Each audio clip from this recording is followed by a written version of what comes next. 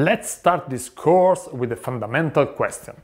What is scientific research?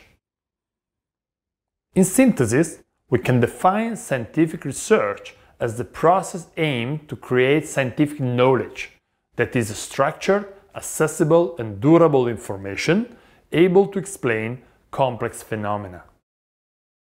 In particular, scientific knowledge provides a method for organizing and categorizing elements, explanation of past events, understanding cause-effect relationships, prediction of future events, and potential for controlling events.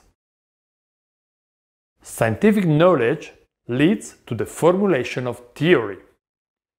We can define theory as an ordered set of related constructs, definitions and propositions that provide a systematic perspective on a phenomenon through the specification of the relationships among variables with the aim of explaining or predicting phenomena. So we can say that a theory is made up of a set of definitions and terms and variables, a domain where the theory applies, a set of relationships among variables, and specific predictions. So, going back to our original question, we can say that scientific research is the process aimed at developing knowledge in the form of theory. In particular, in this course, we are interested in empirical research, that is research based on the observation of reality. Empirical research provides the basis to formulate theory, to prove its validity, and to broaden the validity domain to similar contexts. We can say that we are interested in theory-driven empirical research, because theory drives research towards relevant problems. Theory provides data structure and research model. Theory helps the interpretation of results. We need to remember that without theory, empirical research becomes just data dredging, that generally does not lead to any knowledge.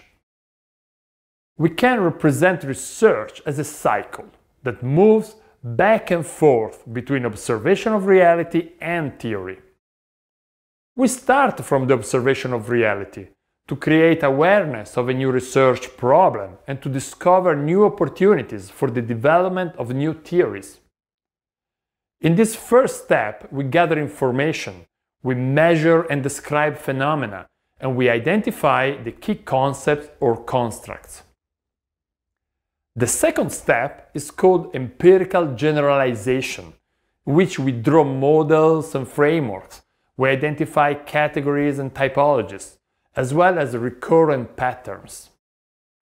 The third step is the formulation of a theory, that is the identification and explanation of relationships among constructs.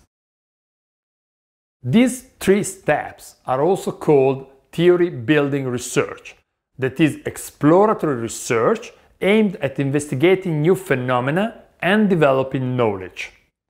We typically use qualitative methodologies for this purpose, and the most common is case study, since it allows to analyze complex new phenomena in depth. This is also called inductive research, because we move from the observation of reality to infer general abstract knowledge. The research cycle continues with the fourth step, that is the formulation of hypotheses, that is the translation of theory in terms of relationships among variables that we can test empirically. The fifth step is again the observation of reality, but this time specifically aimed at measuring the variables and the relationships included in the hypothesis. The sixth and last step is the test of the hypothesis on the basis of the empirical data, in order to confirm the initial theory, to extend or generalize it, or rather reject and refine the original theory. This second part of the cycle is called theory testing research, that is explanatory research aimed at confirming or rejecting the preliminary theory through empirical data and statistical analysis. We typically use quantitative methodologies for this purpose, and survey research is one of the most common, since it allows to gather structured data from a large number of observations which can then be analyzed statistically. This is also called deductive research, because we move from an abstract theory to the empirical measurement and validation. The research cycle is a continuous loop. After theory testing, we start again a theory building phase to explore new phenomena and to look for new explanations. Then we will move again to theory testing and so on.